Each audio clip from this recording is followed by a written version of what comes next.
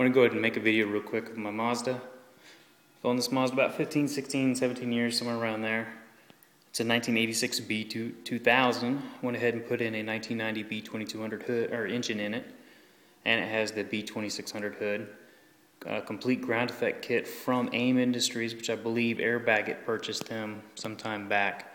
Complete walkthrough, camper top, shaved everything.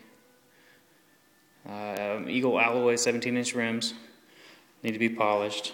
A little bit dated now. I'd like to put some 18s or some 20s on it. Truck was sitting for about 8 years now, out in the weather. I got to say the PPG paint held up quite well. So if you guys are looking for any recommendations for paint, this was actually, I got the code from a '97 Honda Civic. But all in all, it's holding up quite well. After sitting it long, has a lot of work to do. Had to put a new gas tank. Gas tank was completely rusted.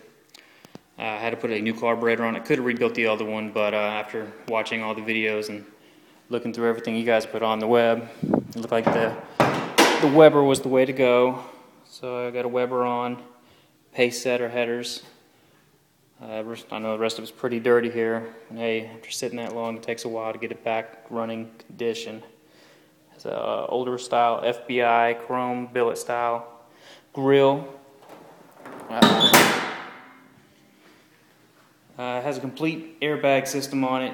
Obviously needs to be redone. I think I put them on in '97, showing my age a little bit here.